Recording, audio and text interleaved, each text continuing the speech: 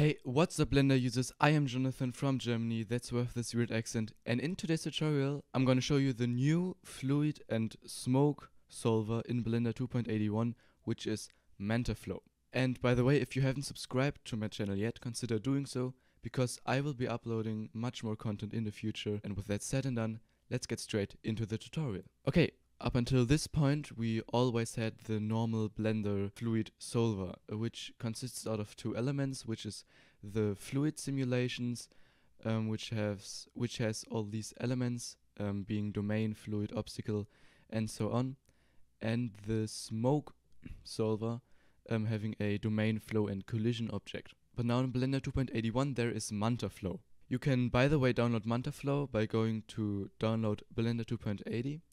and then scrolling down, get experimental builds and experimental branches. There you have the Mantaflow fluid branch. Okay, so what is different? First of all, you only have a fluid option, because actually smoke and liquid simulations are both fluid simulations, so it's combined into one button.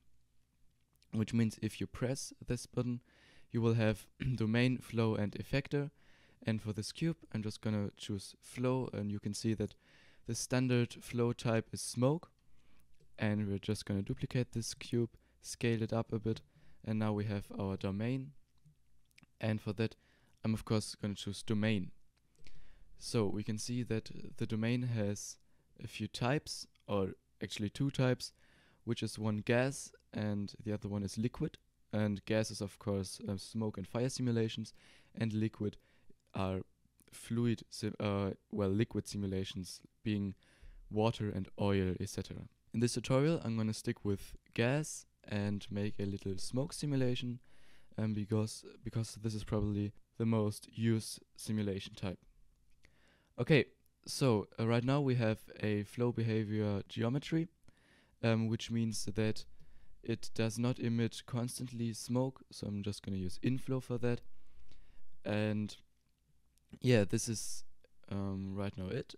We can also choose fire and smoke, which I'm gonna do right now, but down here is also liquid, so this is how you can make water simulations. Okay, so Mantaflow has now another or simulates in another way. Because if you would just press play, nothing happens. In the previous Blender versions, it would show the smoke, but this is not the case with Mantaflow, because you will have to bake the data. Also keep in mind that the standard end frame is 50, and I'm just gonna leave it there, but to have it last your whole animation, you will have to set it manually. Okay, so just press bake data, and I'm just gonna stop it right there, and you can see what it did. It baked till the, I don't know, 13th frame, and then it just stops playing. But here we have our first smoke simulation in Mantaflow. What is really great about Mantaflow is the resume option, and because now I can just press resume and it will start baking from my from the point where I stopped it previously.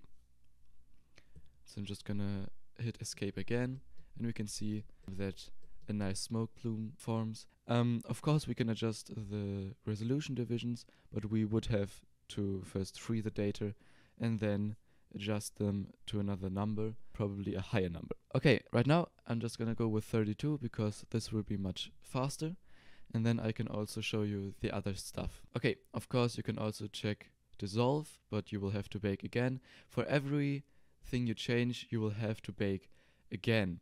So for example, adaptive domain, you would have to bake again, and also dissolve and other changes you make in here. Okay, the next part, or okay, how Mantaflow is arranged. You will first bake the, let's just say, overall simulation, and then you can bake in more detail. This is also how the fluid simulations work. You first bake the flip, which are only the particles, and then you bake the mesh and other particles. So this is also how the smoke simulation in Mantaflow works. You will bake the overall simulation first, and then check noise and if you check noise and it's not baked, the smoke simulation will disappear, and then you can just press bake noise. And this noise is essentially the high resolution option in Mantaflow. You can either just up-res your current simulation or bake in a noise, but you can also, of course, turn down the strength. Okay, if I play this, we can see that now we have some noise going on here, which we just baked in, and overall a pretty nice simulation. You can see that it's pretty fast with Mantaflow. Of course, there are a lot of things you can set here, just like a flow and effector group, and also, of course, the field weights and the viewport display. But this is not what we're gonna need in this video, so I'm just gonna stick with that. And to round this all off, I'm gonna quickly just make a little shader, which will just consist out of the principled volume. So if you have Node Wrangler enabled, Control, Shift, and click on the node. And now if you go into rendered view, we can see that we just see the smoke. And now we have to up the black body intensity, and we can see that we start to see the fire. What I like to do is just get a really high number into the black body intensity, like for example 50. So now we can see that the fire is really glowing, but the smoke is not that visible anymore, so also make it more dense, for example with 10. And of course this is just gonna look a lot better in cycles, like that. You can also adjust the temperature. The nice temperature is always 1200 for me. And yeah, this is how I go about making smoke simulations. Of course you will have to bake in a much higher resolution and also then a higher up-res factor, but well, this is of course, for the sake of this tutorial, not needed. So I hope this tutorial was helpful, and if you liked it, consider liking and subscribing. This would really help my channel. And if you have any questions, then leave them in the comment section. If you want me to make a tutorial about fluid simulations in Blender 2.81, then just leave me a comment, and we're gonna see us in the next video.